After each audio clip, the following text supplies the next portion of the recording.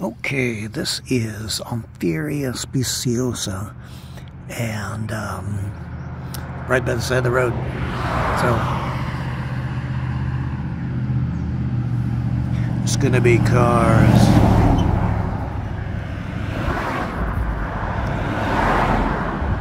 So this is originally native to the plains like Kansas, Texas, and so forth, the West. Large flowered Oenotheras are typically more western, but this one has been moved further east, so here we are in southern Oklahoma. And so Oenotheras belong to the evening primrose family, so 4 petals.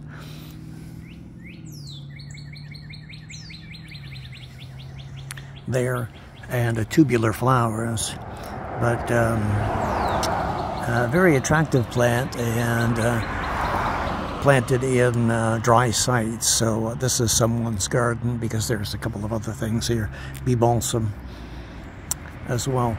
But anyway, there's an example of a native plant that's